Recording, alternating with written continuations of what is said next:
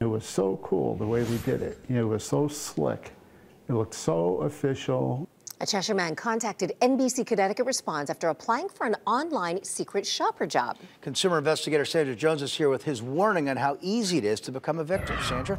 Well, Kevin and Carrie Lee, his complaint comes on the heels of the Better Business Bureau's riskiest scam report. Nationwide employment scams top the list due to the risk of huge financial loss and compromising personal information. Thomas Riccatelli says he almost fell for one. Pounding the pavement.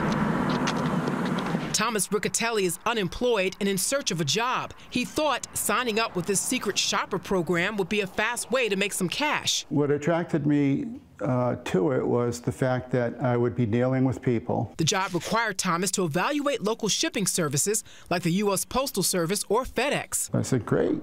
You know. Thomas was instructed through email to deposit this $1,700 cashier's check, take $200 for his assignment, $50 for FedEx charges, and mail the remaining $1,500 in money orders to a Houston address. That was a red flag. I started to research the information on the check and to look for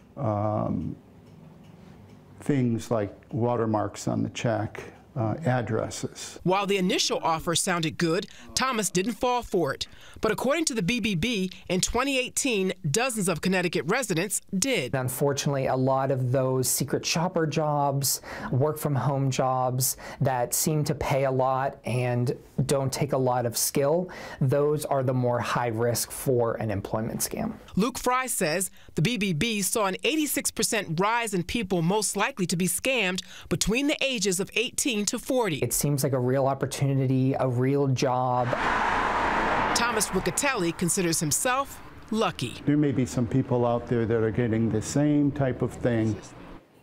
Now, I should point out there are some reputable online jobs and companies, but before you apply, do your research, ask for references, don't give social security numbers, banking information, or driver's license information, and never send money in the mail.